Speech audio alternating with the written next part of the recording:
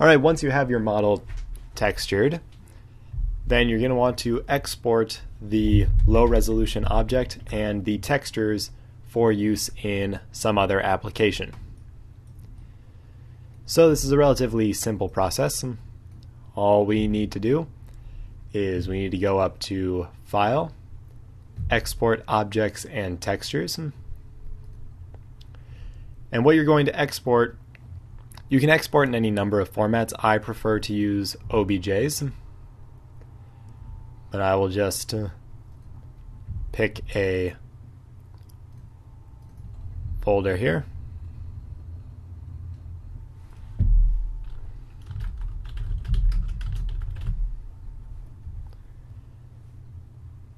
So after you tell it where you want to save it, it'll ask you which textures you want to export. So you can export color, which would be your diffuse map, roughness, metalness, which would both be black and white maps, and then the normal map.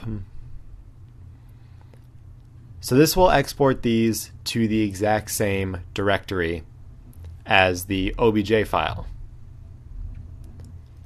So you can pick their format. I usually go with Targos, but any format will work. And you can hit OK.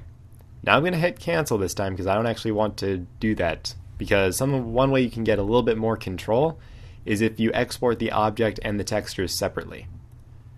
So we can export objects and textures, and I'll just pick the same name again.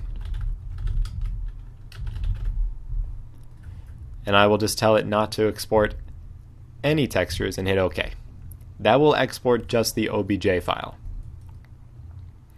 Now if you want to export the textures individually, like if you want to export them to a different file directory from your models, then you can go up to Textures, Export, and you can export the color, roughness, metalness, and normal map for the tangent space low poly mesh. So I would do that, and you would just pick a file name and then choose an extension and export it. And it'll export these maps. You'll have color, your normals, your roughness, and your metalness. Once you do that, you can import those files into whatever application you wish, and you can work on it inside of that application. Now, if you want to import an object for painting, let's talk about the workflow for that. The way that will work is you can go to File, Import, Import Model for Per Pixel Painting. So I'm not going to bother saving this. And what you're going to do is you're going to pick a model that you want to import. So I'll pick some that I already know look good.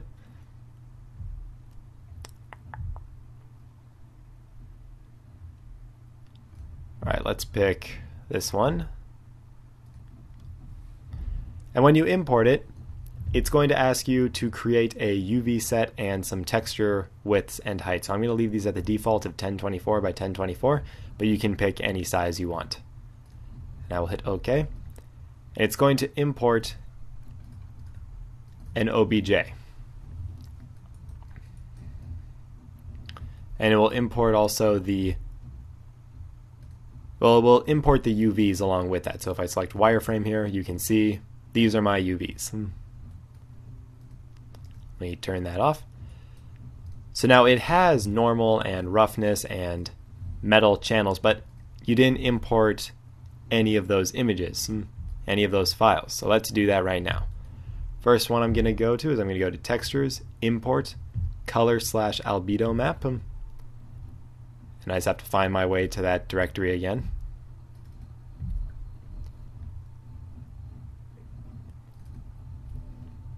I go to Textures. I have, and it will import it into the color channel right down there. And then I can also import the normal map. So not the world space normal map, just the normal map. And here we go. And it will ask you for some normal map presets. You can choose the software you're working with.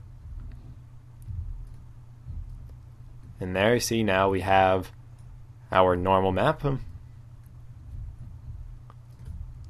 then we can also import the roughness and the metalness. So I'll import the metalness first.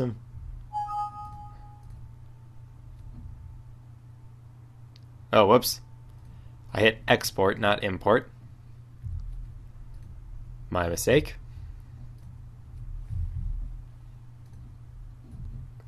And because metalness and roughness maps are both just black and white maps, it won't accept an RGB image. It'll ask you to pick a channel. So in this case, any channel will actually work. So there we go, imported the metalness, and now lastly I have to import my roughness. Salt R. And there we go. Now I have all my channels set up from textures that I made, albeit I made them inside of 3D-Coat, but this is how you can import them back into 3D-Coat. And now I can start painting on my object here. I can just pick a layer or make a new one.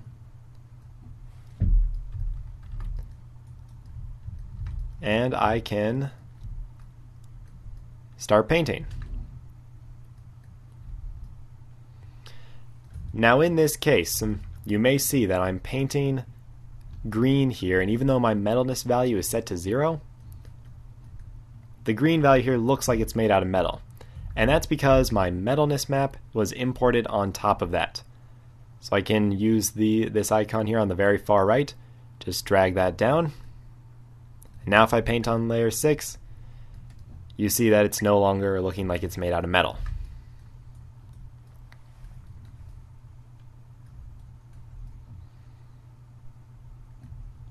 So once you've made any tweaks that you like, you can again just go through the exact same export workflow that we talked about minutes ago.